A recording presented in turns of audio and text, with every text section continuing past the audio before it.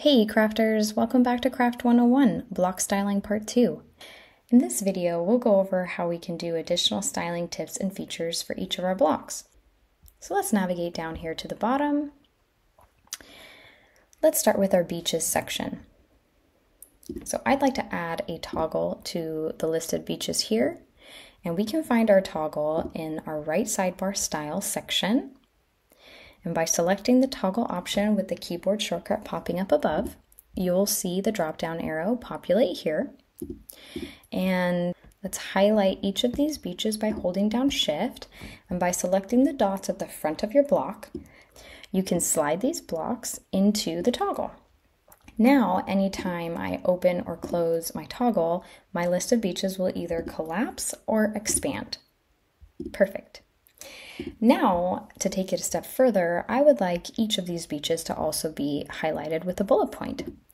So I'm going to highlight my blocks again, go into our right sidebar and select the bullet point option. You could choose a number list as well based on your preference, but me personally, I like the bullet point look better. Perfect. So now my beaches are in order, listed beautifully, and I can collapse or expand them anytime I wish. Now let's move on to create a checklist. So I already created a travel checklist for my trip, and as you can see, the rest of my things here are listed in checklist format. So let's go ahead and do the same thing for my essentials. I'm going to highlight all of these blocks here by holding down Shift. Navigating into our right sidebar once again, we can use the checkbox icon. And as you can see, a little box appeared next to each of these items.